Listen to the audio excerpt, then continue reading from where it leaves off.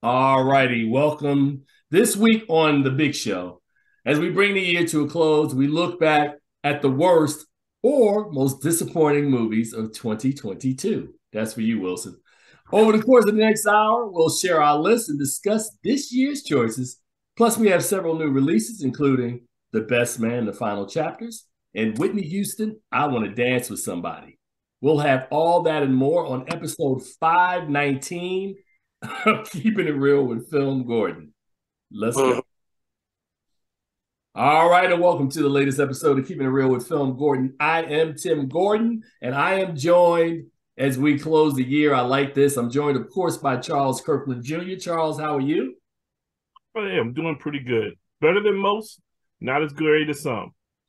And look who's back. Wilson Morales. We talk about Wilson all the time. Wilson is always out chasing the story, doing what he's doing. Wilson joins us tonight for this special episode of our show. Wilson, welcome, brother. How you doing? I don't know about look who's back. I guess I wasn't. It's hard to be back if you're not invited, but I'm here. Charles, shots fired, man. Already, man. What's going on? All right, Wilson. Off the break. Off the break, yeah, man. So, hey, bro, like I said, man, when I say guess who's back, it's like Wilson, you have an open invite, man. I mean, I'm just saying this on air for everybody to know. I know you're busy, bro. That's why I don't reach out to you all the time. You got an open invite, man. You are a part of this show. So when you're not here, Charles and I try to hold it down because we don't have the expertise of blackfilmandtelevision.com's Wilson Morales. We just don't. Mm-hmm. It's all good. It's all good. I'm playing nice. Wilson 6 shots. I don't have any shots. I'm in the holiday spirit, man. So Wilson, technically, man, as we talk now, man, our film year, for all intents purposes, man, is probably over, man. I mean, there are no more films for us to screen in 2022. I'm not sure if there are any junket opportunities that still exist in 2022. Am I wrong or right? No, at this point right now, between Christmas and New Year's, it's a wrap. All right, man. So, even before we get to where we need to go, because that's coming up a little later on, we're going to go over this list of I call them the worst. Wilson likes to call them the most disappointing. We'll talk about that. What are your impressions, Wilson? And I'll start with you on 2022 at the movies overall.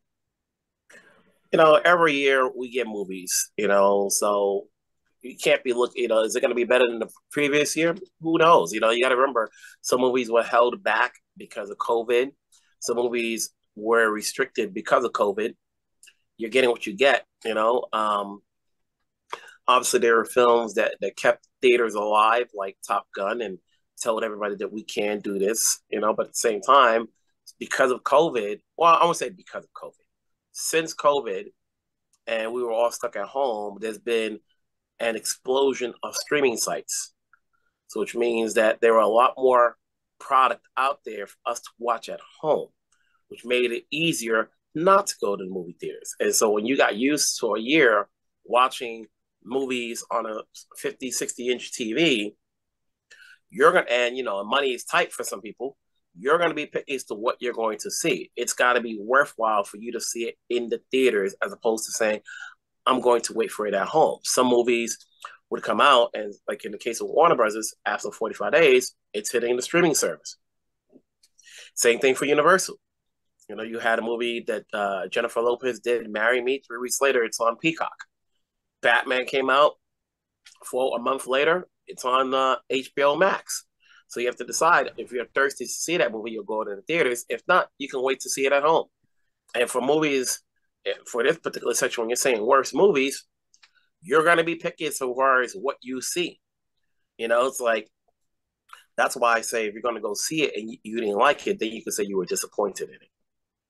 All righty. Well, I love that answer, man. And it's so interesting, the timing of it, because I was going to go straight to Charles, and then Charles disappeared.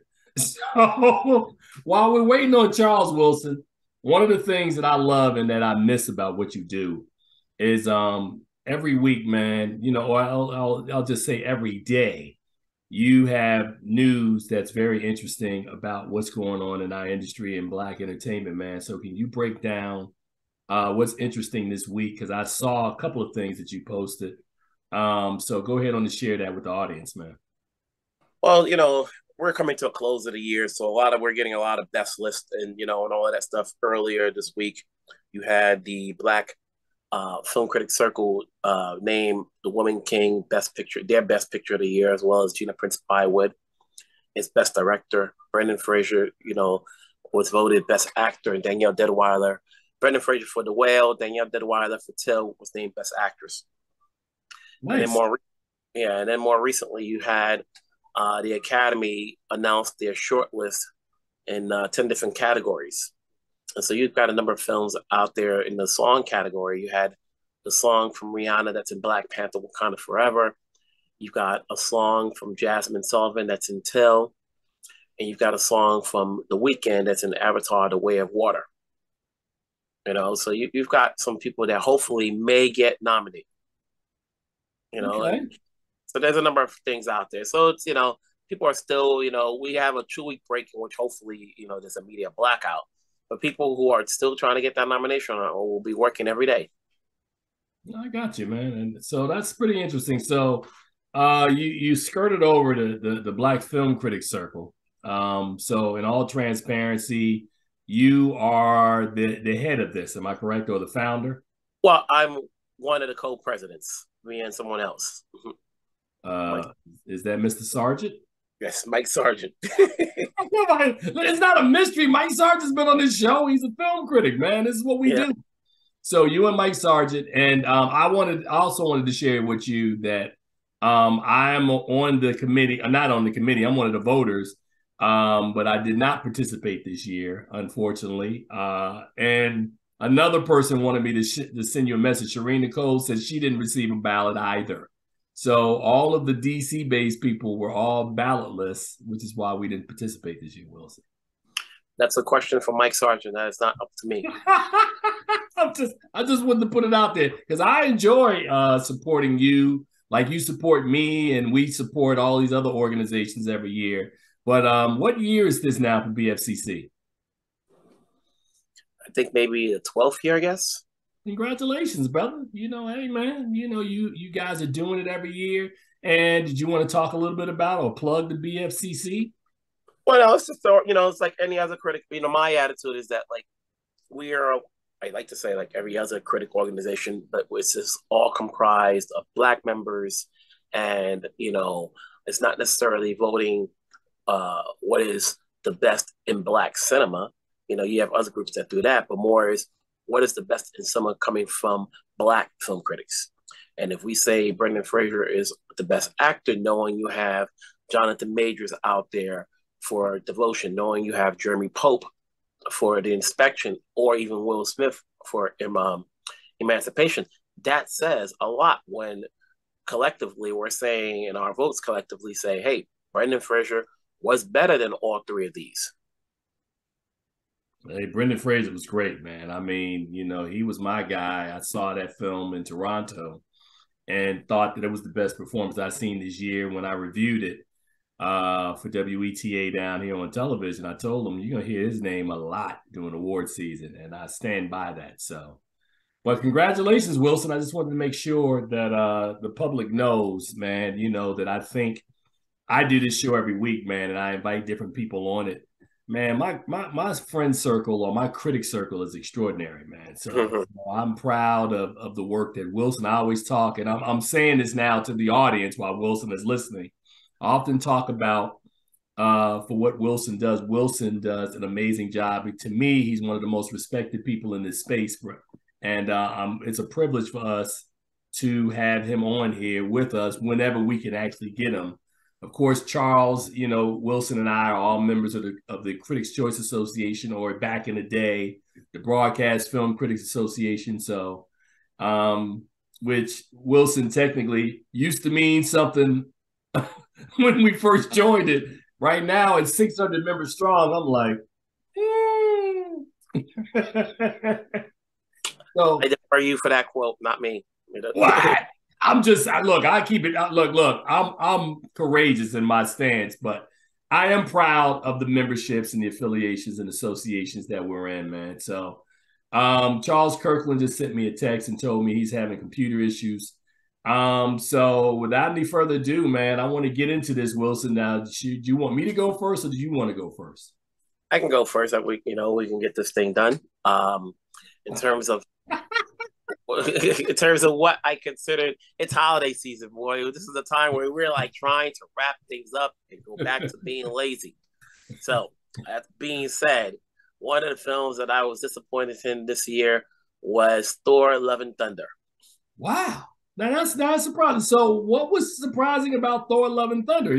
Because when we looked at this whole idea, it was about what's the thing that would keep people away. But I understand, and I want to hear you elaborate a little bit. What was disappointing about Thor Love and Thunder? Marvel, has a way, of with Taiki Watiki, or I'm butchering his name, Taika Waititi, the director. What you're kind of getting from him, and sometimes it works and sometimes it doesn't. And I think the best word to describe his direction is tongue in cheek. And what they've done with Chris Hemsworth and the characters, I think with this particular film was a little bit too much. Too much too much jokey to the point where like, are we getting any action? Are we getting any sense of storyline? It's going to be serious. I thought it was more of a parody than and they've done 4 of these movies with Chris Hemsworth. He's like their go-to guy. And I didn't pay attention to the box office, whether or not he will get a 5th one, but I'm like, come on, dude, what did he do to Thor? Okay, so you weren't feeling Thor, Love and Thunder, so that was a disappointment. That was a movie.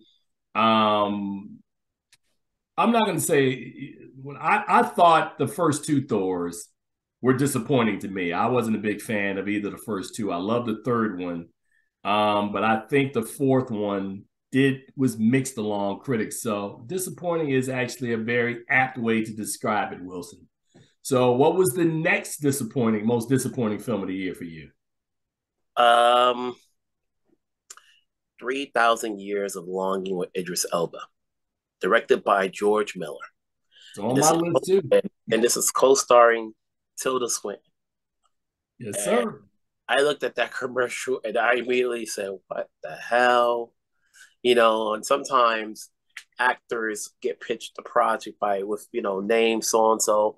And, it depends, what they're looking for. Like, hey, George Miller, well-respected guy, gave us Mad Max, gave us, the last Mad Max, which won a number of Oscars in the technical category.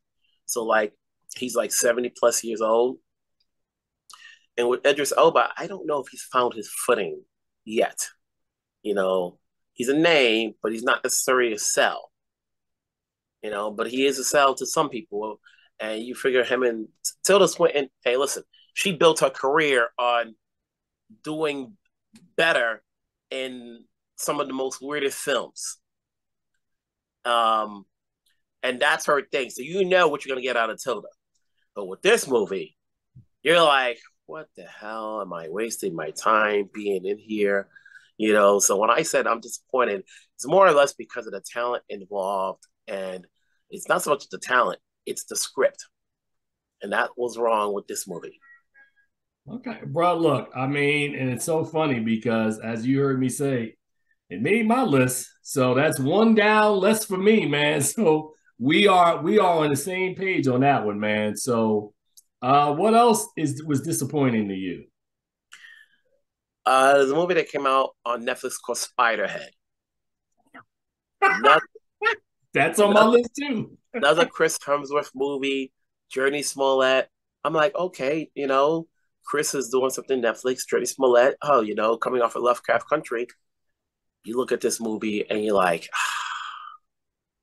what is happening here? You have a storyline that just, okay, let's see where it goes in the beginning. In the beginning, when you watch a movie, you're giving it a chance. The beginning could be a little bit of a hodgepodge of like, okay, let's see if it corrects itself.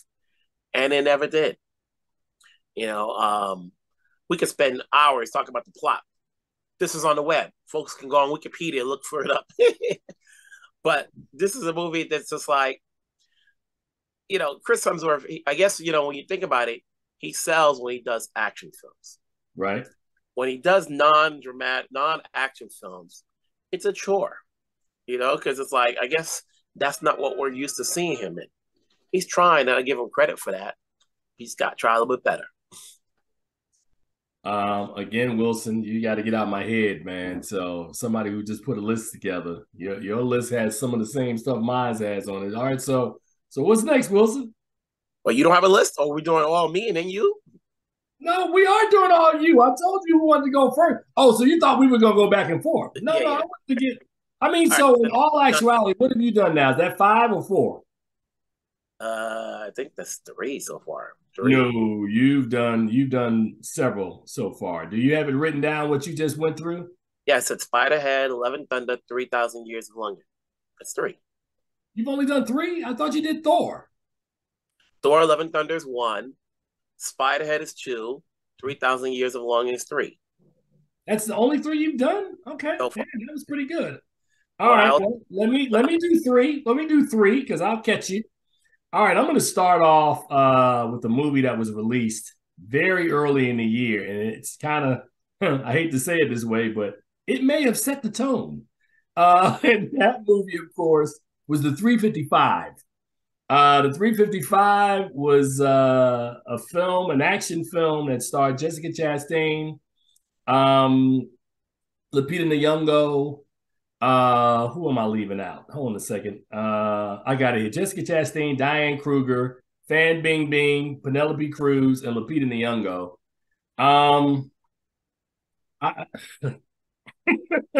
All I can say is this is a movie that featured several A-list stars or several stars that we are very familiar with.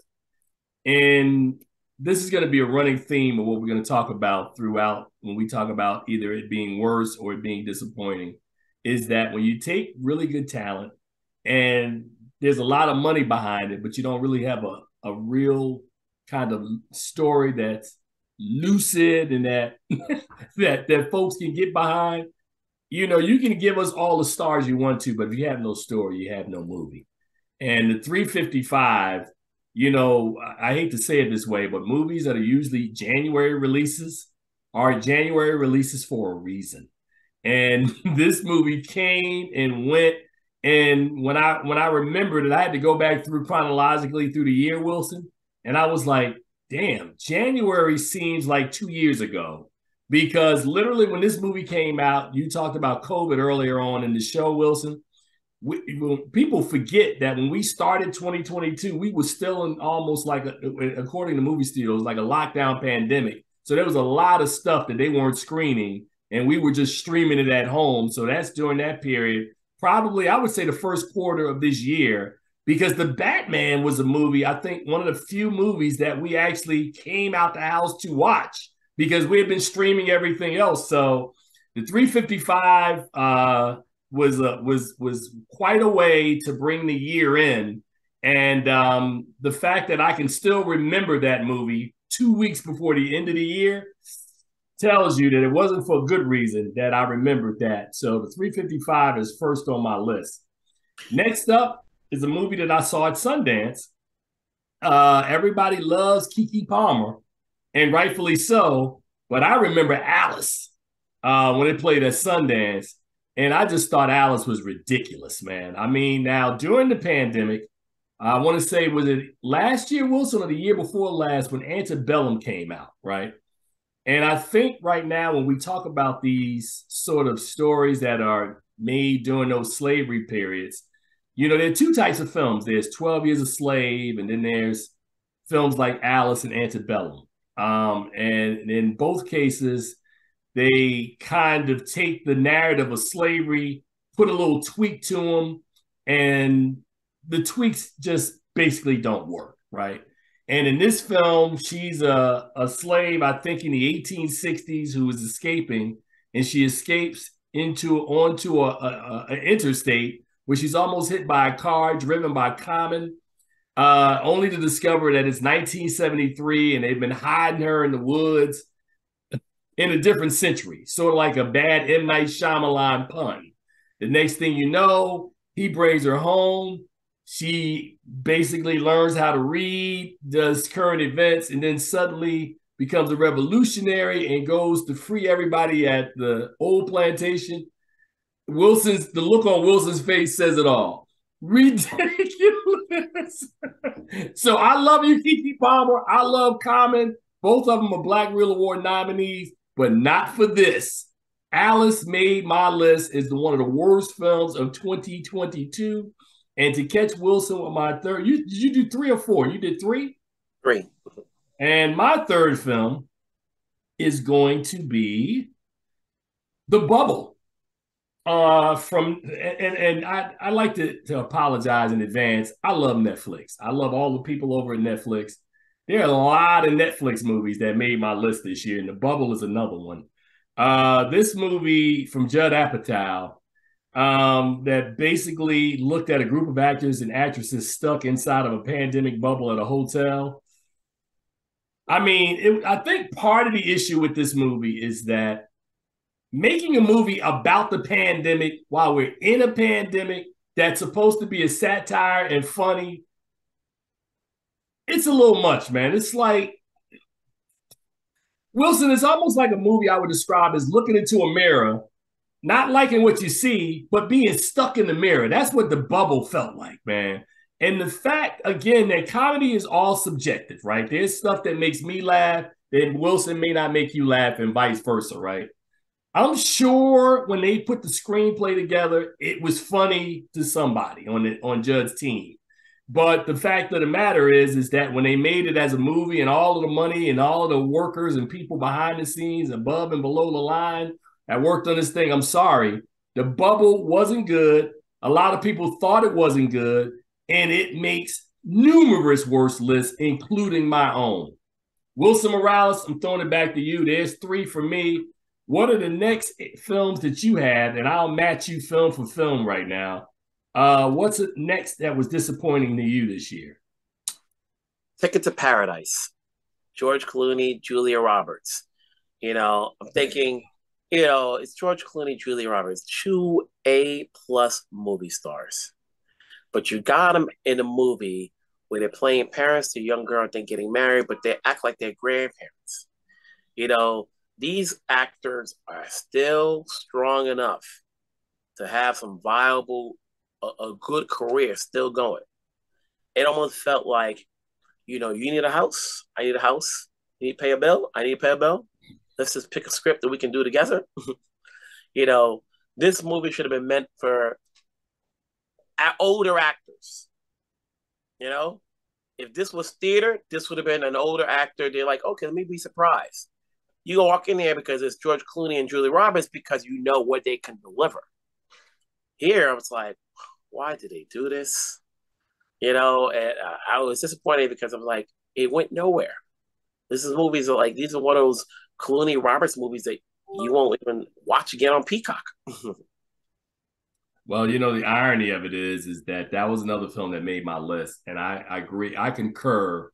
The fact, and you know how painful it was watching George Clooney and Julia Roberts, who you've seen in the Ocean's 11 films, you've seen them in other films, that again, getting back to what I said earlier, that good film is all about story, Wilson. So whenever you give me superstars and no story, you inevitably get films like Ticket to Paradise. You get some of those earlier bombs that were Sylvester Stallone, or it's never a good thing when you have no story and you have bad screenplays. And I'll just do a tease that one of the movies we're going to review this week, I'm going to talk specifically about the lack of story involved. But yeah, I agree with you on that one, man. And I will take your Ticket to Paradise and raise you with the live action Pinocchio. Now, before people attack me at home, there were 2 Pinocchios that were released this year. One was from Oscar winner Guillermo del Toro, right? So we are not talking about that Pinocchio, but I'm talking about the one that was produced by Robert Zemeckis and starred Tom Hanks. And the reason why this movie ends up on the list is that Guillermo del Toro's Pinocchio, I think it's one of the best. I think it's the best animated film that has come out this year. And the fact that it took them 1,000 days, 1,000 shooting days, it took him 15 years to prepare to make this movie. The emotion, the storytelling, the heart, and everything in it is so vastly different than Zemeckis' take with Tom Hanks. I love Tom Hanks. I think Zemeckis has made some amazing films. I just think this one is not the answer. And the fact that Del Toro's comes out like 3 months after theirs kind of drives it kind of reinforces it even more of why that live action one is terrible compared to this great version that Guillermo del Toro does. So for that reason and that reason alone, that's why that movie makes that list, because it is painful to watch Zemeckis' version when you see Del Toro's version. So welcome back, Charles. We are now, Wilson, what, 4 movies deep or 5 movies deep? 4, I guess. 4 movies deep. All right. So since Charles is back. Well, before we leave Pinocchio, I just want to comment that I'm not a big fan of all the Disney live action remakes, and you're correct. The Zemeckis' Pinocchio pales in comparison to the Del Toro version, and so it also made my list. But go ahead. All right, so Wilson so far has given Spiderhead, Ticket to Paradise, and it was one more movie you talked about, Wilson, that made Spiderhead, Thor: Love and Thunder, 3,000 Years. 3,000 Years of Longing. So Wilson has had 3 movies on his list that made my list. Charles, let's go with you. What was on your list of worst films or most disappointing films of the year? In my number 10 slot, I had Blonde, which is the remake. I mean, not the remake. The story of Marilyn Monroe with Ana de Armas, de Armas in it. So I'm a big fan of Marilyn Monroe. Always have been. Watched a lot of her movies, and there were a couple things that I know. First of all, about Marilyn Monroe. And first of all, she's not even in the same comparison as far as body type. I mean, she's a very good-looking girl, but she is not Marilyn Monroe. So I'll leave it at that. And then it was just such a depressing movie to watch. I mean, from start to finish, it was just beat you senseless in its grotesqueness, I think. So yeah. Blonde was number 10 on my list. All right. So Blonde made my list as well. For all the reasons you just said, not the fact of her body type, because any actress can portray that sort of bothered me, but not as much as watching what I call torture porn. It's almost as if they picked every negative aspect of Marilyn Monroe's life and then it had to be over 2.5 hours, I'm assuming, because I don't think it was under 2.5 hours. Blonde made my list as well, so that would be 5 in there. Like Blonde is brutal to watch, man. And I watch. Coming from a foreign filmmaker, you're talking about an American icon. You know, there should have been a movie that should have been directed by a woman.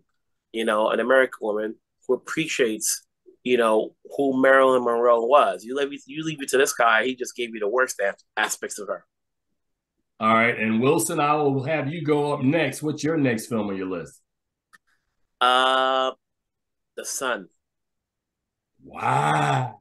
Really? I'm going to hear this one. Go ahead. Okay. Laura Dern, talk about a script that's just not good. Coming from the father, which got Anthony Hopkins to do the unthinkable and beat Chadwick Boseman for the Oscar. You walked in here thinking like, oh, it's The Sun. It's the follow-up. It's Hugh Jackman. Anthony Hopkins is coming back in a small capacity. But this movie was kind of predictable. The dialogue was just not good. Laura Dern has done better. Hugh Jackman has done better. You know, it's been mixed responses coming out because people are rooting for him. But I was just like, how much longer? I remember being in the theater and I was like, I'm in the middle row. I cannot leave. You know, this is like, can I put on my shades in this darkened room and take a nap. Wow, man. Wow. Okay. All right. I'll take your son, Wilson, in my next one. And I'm gonna say this one before Charles gets to it because we were there at the same time. White Noise. Ah, dog. Yeah, and there's some people out there that are watching this. You know who you are. You knew this was coming. Man, I saw this movie, Wilson, and we all saw it at the Middleburg Film Festival this year, and it was really the opening night film. And I turned to Travis Hobson, a colleague of ours, and like halfway through, and I went, "You saw this movie. You know, you were brought up to see this movie on a junket." And he goes, "Yeah." And I said, "What was the reaction?" He said, "The same reaction you having right now." Man, we got out that theater, Wilson, and I never forget, Charles might have been standing there. I asked this woman, I said, "So what did you think about the movie?" She said, "Oh, that was some white noise." That was some white noise.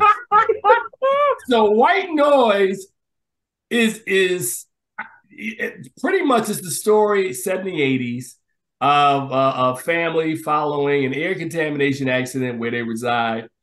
And I understand that Noah Baumbach did a movie I really liked several years ago called Marriage Story.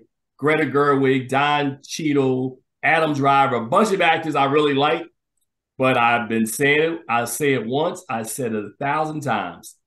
In real estate, it's location, location, location. In filmmaking, it's story, story, story. You can give me the best actors, the biggest budget, all the music. You can give me beautiful sets. Everything can work. If you have a bad story, 9 times out of 10, you will have a bad movie. So having said that, Charles Kirkland, what's up next for you, sir? Oh wow! I wish I could have gotten in on the white noise hate because that movie, you are much more satisfied with Noah Baumbach than I am, because I really didn't even like Marriage Story enough to say that it was that. I think he's just not doing it for me. Something about Baumbach and Driver together is just not working for me. I can't wait for them to not make another movie together. That's all I'm going to say. But I'm sorry. And wait a minute before you get started. When the best part of your movie, they tell us, man, you need to stick around for the end credits. Tells y'all you need to know. No. That's not what we were told. We were told that the best part of the movie was the end credits before the movie started, and they were right. Go ahead, Charles. There was another little movie that came out. I think Netflix had a bad year. At the very early part of the year, there was a movie called The 355 that came out. Oh yeah, we've already done that one, man. Move on. You already did that one? I already did 355. Okay. Did you do Firestarter? I did not. Let's hear this one. Oh, okay. Firestarter is the retelling of the classic Stephen King story starring starred with Drew Barrymore back in the 80s. And so they decided that they wanted to do it again for some reason. Okay, I'll be honest. The first one, because it was the 80s, it had, nostalgia feel to it, when they were making this. But I think it was horribly miscast. Zac Efron played the father of the child who has these telekinetic powers to start fires. And, Zac Efron is a great comedic actor. He's done a lot of good stuff as far as, in the past. But this was just not the role for him, being the father of a child who has these demonic powers. And I wish that the movie had set itself on fire at some point in time, because as we were going, there was no connection between the father and the daughter. There was no emotional connection between, and you, at some point in time, you were rooting for everybody to die. So it was just a horrible remake of a average movie that from the 80s, and it just one of those times when I know we us 80s children are ruling the world, but this was one that they just need to leave alone. Let's just leave it in the past and move on. And if I get to it, there's a couple other movies on the list from that horror genre that were remade, and it's just leave stuff alone. After a certain point in time, it's just not any good to even go back. And Firestarter was one of those cases. And I forget the girl's name. She wasn't even really memorable. as Drew Barrymore was kind of cute, but this girl was not. So I'm hating on Firestarter. The Firestarter didn't work for you. Wilson, how many more films you got on your list, man? 1, 2, 3. All right, so what's the next one up? A movie called Don't Worry, Darling. Oh, not on my list, but I heard somebody else talk about it. I didn't finish seeing the whole thing, but go ahead. This movie is directed by Olivia Wilde, in which Florence Pugh plays the wife to Harry Styles in this perfect utopia setting, only to realize that she's probably in a different world that she did not imagine. And when you're watching this movie, you're thinking, okay, let's see where it goes. If we're cinephiles, it's almost like watching Logan's Run, waiting for her to figure shit out, waiting for her to figure things out. The further it went along, the more discombobulated the story got. And I read, how they did a lot of editing on this movie. And Kiki Lane is in the movie, and she herself has talked about how her scenes were savagely cut. Who knows how much it would have added to the storyline. But by the time that movie ended, you had no idea what was going on. Now, Olivia Wilde, there were some stories prior to the movie coming out, that may have affected its outcome. But nevertheless, the story is a story. And if it doesn't work, it doesn't work. And when you have a storyline that just doesn't connect, it feels like the word I want to say is incomplete. You're jumping from one scene to the other without an explanation. So it's one of those, when you walk out the movie and you're like, what can I watch? I have a tendency to come home and say to myself, I'm going to watch my top 5 guilty pleasure films to get the stench out of that, watching that film, be like, okay, I want to go to sleep on a good note. So Don't Worry, Darling is one of them. Wow. All right, Wilson, I'll take your Don't Worry, Darling and raise you with the film that was set in the 1930s and follows 3 friends who witness a murder, become suspects themselves, and uncover one of the most outrageous plots in American history. The reason why this film is bad is because this is the same guy that did Three Kings.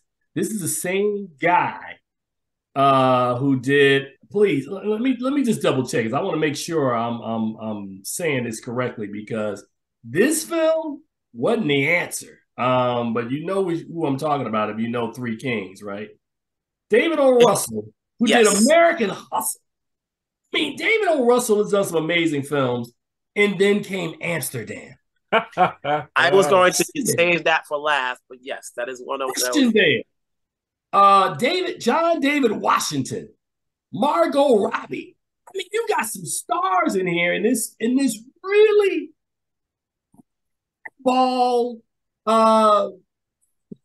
film that feels like when you're watching it, you keep waiting for it to do something. And the something that it does is not just strange and odd, but it doesn't elevate the film at all.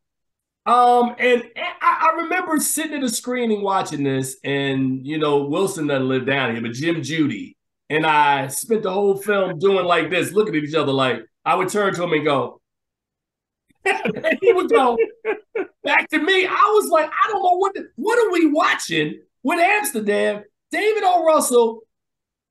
I mean, again, we talked about Noah Baumbach earlier. We talked about David O. Russell. There are several directors on here. You talked about when you did Thor, Love and Thunder. I can't pronounce his name, and I'm not going to. Michael Waititi. Yeah, I mean, there's some directors that made some choices this year that simply didn't work in these movies. And and that's been a running theme, along with the lack of story. For an hour, Amsterdam took one away from Wilson. Wilson took 3 away from me. Charles took 1 away from me. I took some away from him. Charles, what do you have next? Well, I'm going to get this one in before somebody else says it, but I want to say Morbius. If there was a film, I mean, you want to talk superheroes? Superhero movies are pretty good, pretty popular. A lot of people watch them. So this was a Sony movie that came out starring Jared Leto, who we saw as the Joker. And I mean, you know, we were kind of excited because this isn't like supposed to be the launch of the dark side of Sony and the Spider-Man universe. And, you know, Venom wasn't great, but it was passable. Morbius, however, which was the story of a vampire who kind of a superhero, anti-hero. But it was, I mean, this is just a horrible film. Poorly shot. I mean, you couldn't, there were a lot of times when you're looking at things and you don't know what you're looking at because it was so dark. It was hard to see. The story made no sense. Jared Leto, as great as an actor he is, there was no way he was elevating this terrible plot to anything that was respectable. I was so. This is one of when we talk about disappointing films. This was a film that I had high hopes for, that things were going to go well in the Sony Spider-Man universe, and it just torpedoed all my expectations in this film. And so I for that reason and that reason alone, they let me down. And this movie was horrible. And so Morbius makes my top 10 of worst movies of 2022. All right. So first of all, let me just do a correction. You said, and I quote, that Venom was passable. I ain't like Venom either. I think they've done a horrible job with both these films. And I absolutely concur and agree. The only reason why I didn't put Morbius on my list is because I had 10 other stinkers that I thought were better than that. Or should I say, more disappointing or worse than that. Oh, okay. Wilson, please, because we're ready to wrap this up. Charles, we're going to go honorable mention because a lot of the films that you probably have on your list are some of the movies that we have already. Wilson, what do you have left? A movie, and I throw it in there, even though I don't think a lot of people saw it, called Stars at Noon, starring Margaret Qualley, Annie McDowell's daughter, and Joe Lynn, I believe his name is. And it's a movie I saw at a festival, came out later in theaters, about an American who is in a foreign country, and she acts as a semi-prostitute to make money to find her way to get out. Then she meets this guy, and she latches onto him as far as her, I wouldn't call it savior, but this storyline, and you know, and half the movie, she's half naked. It's like, why did she sign up to this? Sometimes actors take on a role if they're the lead, if no one's giving them that sort of spotlight, you know, to lead where they're more on the pages on the script. Mm. But this was not going anywhere. And then, you know, when granted, sometimes when you're at a festival, you know, you want to see things that may pique your interest. And this piqued my interest because I said, okay, I wanted to see where it goes. I forgot the name of it. Oh, Claire Denis directed it. Yeah. By her name alone, you say, okay, Claire Denis, she's done a lot more reputable films that merits worth seeing. So you walk in there, you see it, and you're like, somewhere along the line, was this a Czech movie or like what happened? You know, but it's the least of the movies that I mentioned because it's a movie that is little seen, that doesn't have the big names. You know, every other film between Amsterdam, you know, you go back and you're like, okay, Kristen and Margot and John David, and I feel sorry for John David because he's trying to giving him these big roles and he's just not delivering because the film is not delivering. You know, he did a movie last year, I think that was on Netflix, where he was like an ambassador in Beirut, was it called? I'm not sure. Yeah. You know, he's trying. You know, you think about, you know, these are big names in the movies. That's why when they say worse is because we're going in there, we're being lured in there because of the talent. And we're not getting our deliverables. Damn. Boy, that's pretty harsh. Go ahead. So Charles, just read me what you have on the rest of your list, man. Well, I had Texas Chainsaw Massacre, Me Time, the Kevin Hart film, Kevin Hart and Mark Wahlberg, Black Light, which was what's Dark Man's name? You know, I will find you. Whatever, you know the guy. He does all the same roles. Every film, he's the vengeance guy coming after people. But Liam Neeson. Talking about Liam Neeson? Yeah. Yeah, Liam Neeson. And the last thing I don't think we've all talked about is Moonfall, which was that horrible thing with Halle Berry, the woman that I love. I forgot to about this year. Yeah. Huh? I forgot how Moonfall. We forgot about Moonfall. Yeah, well, see, that's why I'm here, to remind you. What's I'm saying? That all depends on what people want to see. You know, when you're in a position you can watch stuff at home, you're like, I ain't going to theaters to see that. I'm good. Send me the link. Damn, man, how did Moonfall get to the last pick and nobody hit that one? Wow. Wow, Mr. Irrelevant, Moonfall. I pulled it out of my back pocket. Well, that's a good choice. All right, well, we got a couple of things to review, and I think Wilson, I know, has seen both of these. Charles has not, so this is just me and Wilson talking. Charles, you just stand here and listen. This is going to be a lot of fun. First up on our reviews this week is Whitney Houston, I Want to Dance with Somebody, which is a musical film based on the life and career of Whitney Houston, directed by Casey Lemons, Eve's Bayou, Black Nativity, Harriet, from a screenplay from Anthony McCartan, who wrote screenplays for the Two Popes. You know, this film stars Naomi Ackie as Houston, Stanley Tucci, Ashton Sanders, Tamara Tooney, Nafisa Williams from Black Lightning, and Clark Peters. Wilson, I'm going to go first because, you know, you are a nice guy. And nice is not what this review needs.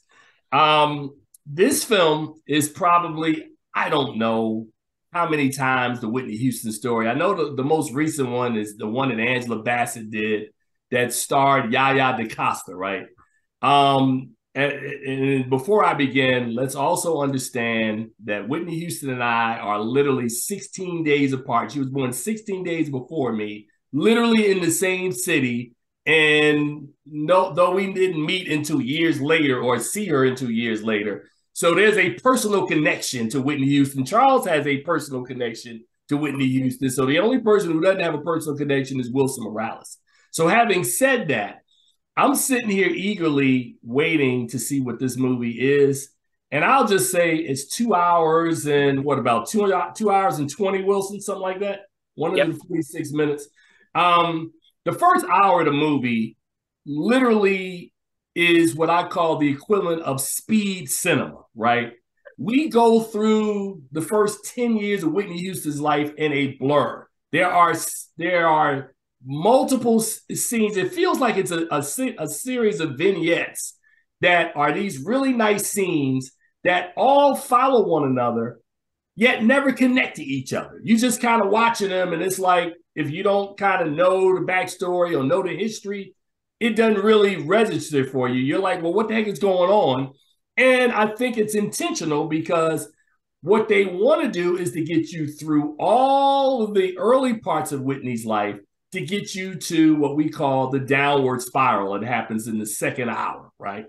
Now, the one thing that I will say that I thought they did a really good job is in recreating, having Naomi Ackie and whoever did the costumes for this film. I give them a lot of credit because they literally recreated all of the signature Whitney Houston looks, whether it was in The Bodyguard or, you know, and like all these music videos, all these looks that Whitney Houston had, they really recreate those.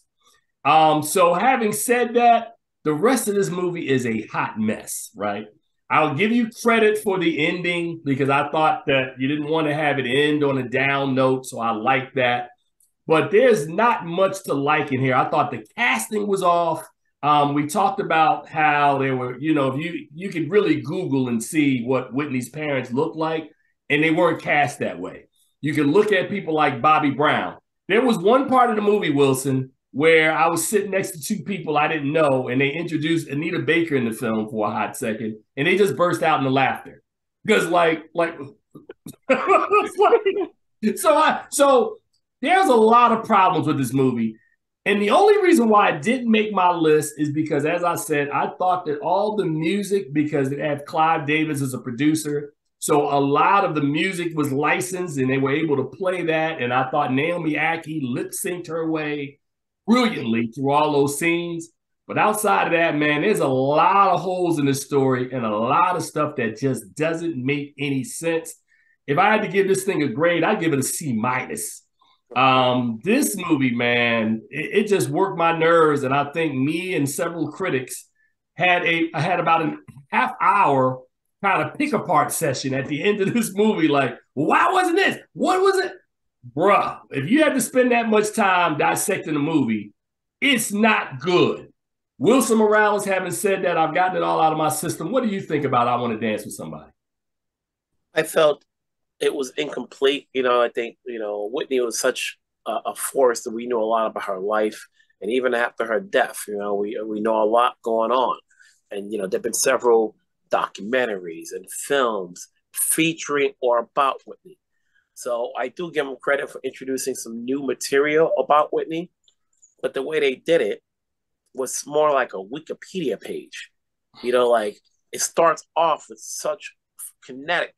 There's no time to breathe. Like for 1 minute, she's a little girl. Next minute, she's a singer. Next minute, she meets Clyde. No explanation whatsoever, or no follow through. I would say no explanation. I would say no follow through. And then, granted, the reason it's 2 hours and 20 minutes is because you're playing a lot of Whitney's songs in its entirety. Yep. So it's more of a musical than a film, because you're not really giving a chance to explore Whitney through, scenes. Everything goes by so quick. And, some of the characters, like they did Bobby Brown badly, they did him. God. I like Ashton Sanders, but I'm like, wow. So overall, the girl's okay. She's, like you said, she lip synced her. It's the story. And this is coming from Anthony McCartan, I think, who's been nominated for an Oscar before or whatever. And it's like, how did he come to be the guy? Wouldn't it have been easier if somebody that knew Whitney or somebody that's in that realm would have wrote the story, because they would have had more insights to what to add in. Granted, when you do a biopic, you can't add in everything. It's better off taking a slice of their life and just focusing on that. Well, let me tell you something, man.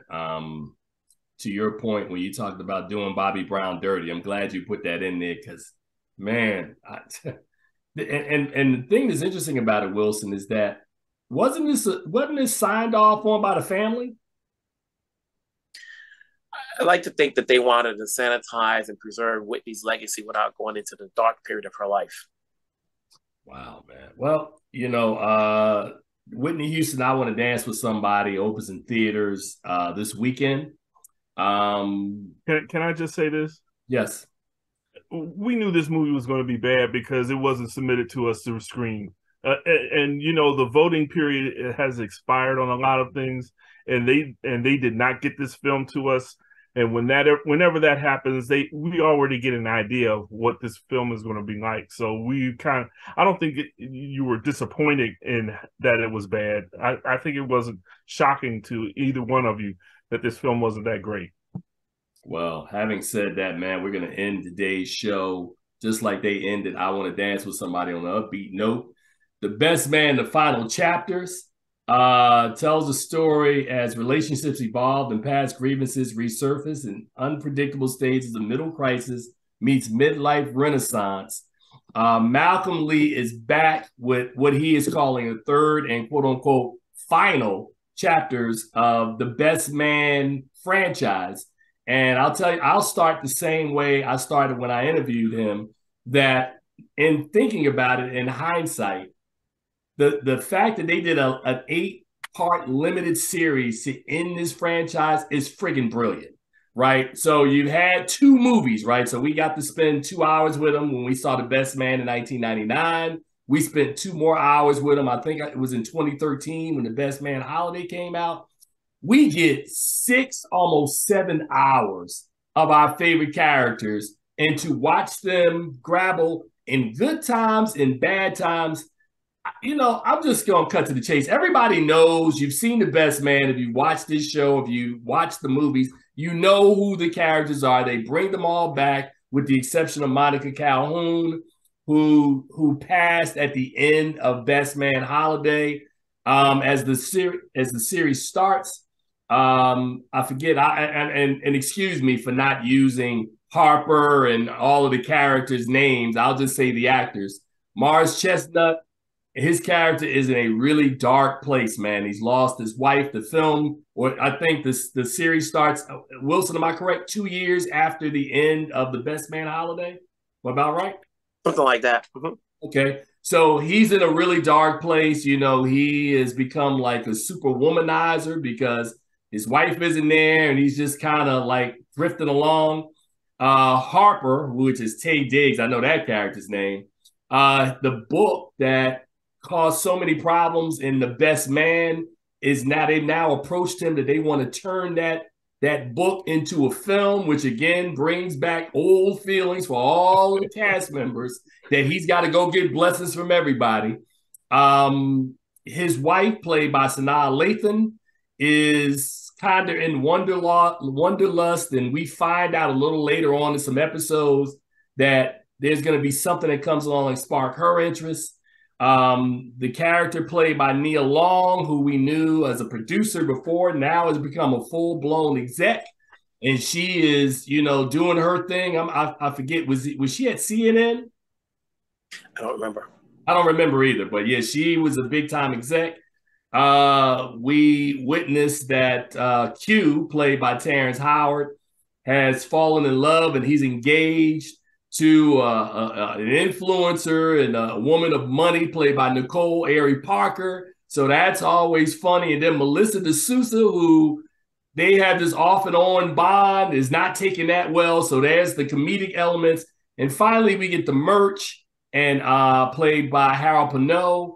And I don't know what Regina Hall's character's name is, but they've settled into their marriage and the trials and tribulations they go through. So having set all that up, over the course of these 8 episodes, we see these different arcs.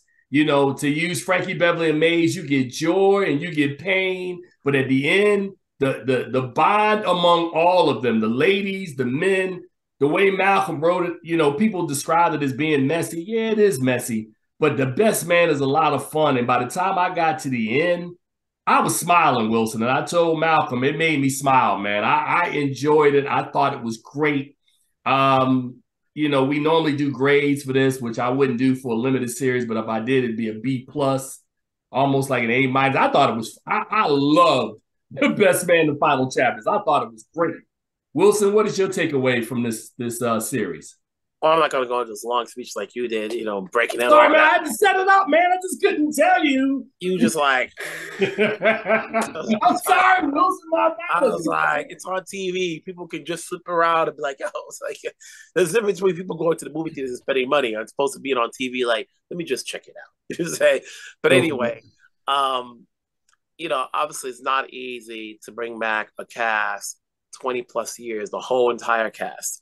Right. And they've had 2 films and, and a cast that's currently still working, so like, and whose paper money has gone up, so like to do a limited series, now that we've had Peacock, which is a division of Universal, which have released the first 2 films, it's a genius thing that they did 8 episodes, just to kind of wrap things up and see where it's going to go. Some storylines are better than others, but I'm with it. It's like we've been fans of the first 2 films. I'm not asking for perfection. It's just good seeing these characters once again. And for 8 episodes, hey, you got a long time to just see how it plays out. That's it? That's all you get, Wilson?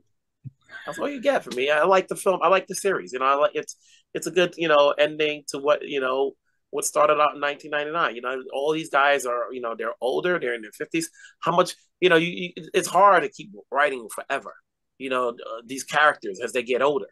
It's like when you're watching these movies, when you get to like a part 4 or 5, it's like, hey, you can't be great. It's like, as much as we all want them, but they can't do it all forever. I agree. I was going to say, I've been forbidden from watching this series because my wife wants to watch it. So I have to sit down and watch it together with her. So, these are beloved characters. The first 2 movies were outstanding. And Malcolm D. Lee puts has something special, and he must be something special to get all these people to come back and for this limited series, and for Terrence Howard, who's now says he's retired as an actor, to come out and do this last little thing for him. I think it's going to be special for me to watch. So I'm excited to hear Tim give it a B plus, A minus, because that's odd for him to rate a TV show that high. So we'll see. Man, I'm just laughing because Wilson watched me do all of that, and he was like, "Yeah, that's all I got, man. They can just turn it on, man. Flip through it. Come on, Wilson, you got to be hyped behind this show. This movie was literally made, and again, please understand. First year that we started the Black Reel Awards, this movie was one of our nominees. It actually won one of our awards in its first year, and here we are now, 23 years later, and we're still talking about what Malcolm Lee did. He had Spike Lee produce the first one. I mean, there is a lot to like about these characters, and the fact both of you guys have echoed this, that he was able to bring back the original cast, man, in order to do this. And the original cast now and has grown in stature over 20 years. You're talking about Nia Long, Sanaa Lathan, Taye Diggs, Harold Pano, who's working all over the place. It wasn't easy, man. And the fact, like I said, I enjoyed the fact that they were able to stretch the story out.